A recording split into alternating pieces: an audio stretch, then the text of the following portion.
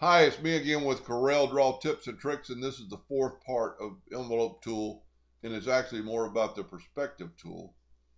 So we've got some text, and we're going to envelope that, and we're going to grab that node, and we're going to go up.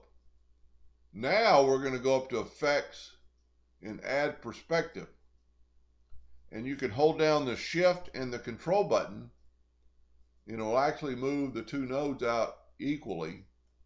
You can actually go into the inside, and you'll see our center button starting to show up. But it gives it a totally different effect. Uh, this one right here I just did, it looks like it's like on a Star Wars movies where it's trailing off into the stars as they, do the movie trailer as it's, moving along. It looks like it's on a flatter plane. Anyway, play around with that. It's under Effects, Add Perspective. You can clear it and be back to, you can do that on any of them. Just clear perspective.